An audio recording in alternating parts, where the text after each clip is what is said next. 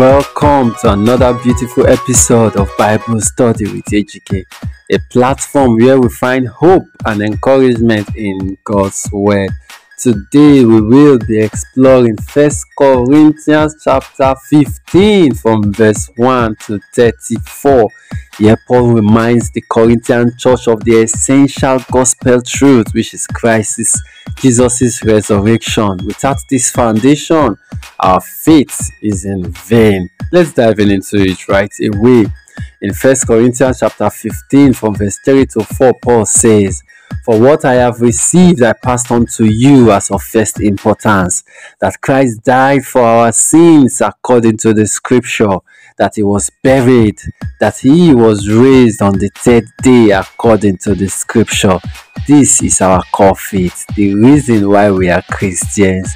Paul also shares his personal conviction, facing death daily for this belief, or for his belief in the resurrection, knowing that a heavenly home awaits him. He says in 1 Corinthians 15 verse 31, "I face death every day.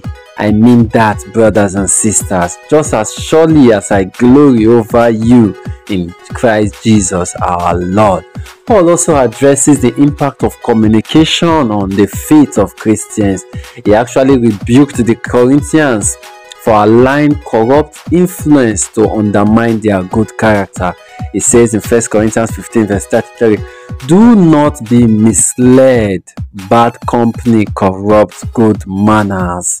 So my friends, Paul's words is meant to inspire us to hold fast to the hope of Christ's resurrection, and also to cultivate positive communication that can uplift our walk with God. Thank you for tuning into today's episode. Subscribe to our podcast for more episodes, and do well to share this podcast with others to spread the message of Christ. I remain your host, Ejike Anthony. Thank you.